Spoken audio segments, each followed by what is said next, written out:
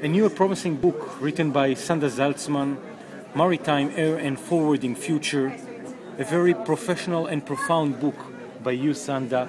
First of all, thank you for joining us here at Contento TV. It's my pleasure. Could you please elaborate a bit about the uniqueness of this new book in English, and it has also a new version in Chinese, in China, please? This book is based on facts from the past and present, and trying to predict the future of the maritime air and forwarding branch. It deals with globalization process and with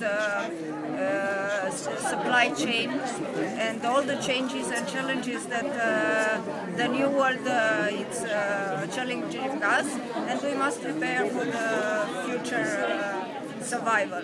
It deals with all those aspects in the national and international plan of the forwarding companies, and the main issue is that Israeli companies must have their character and their uniqueness and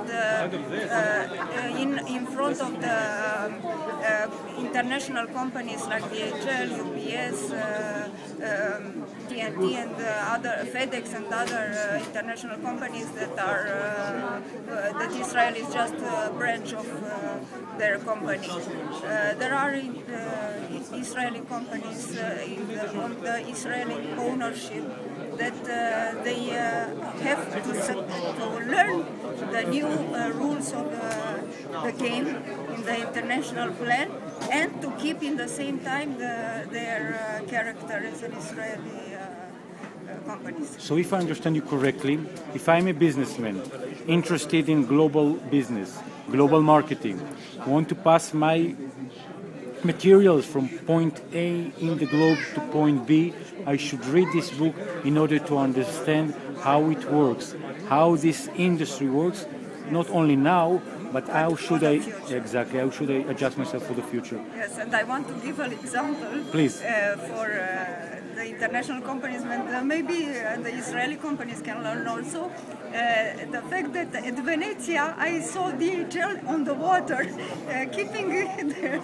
So Israeli companies can do it also, and can have a good example from this.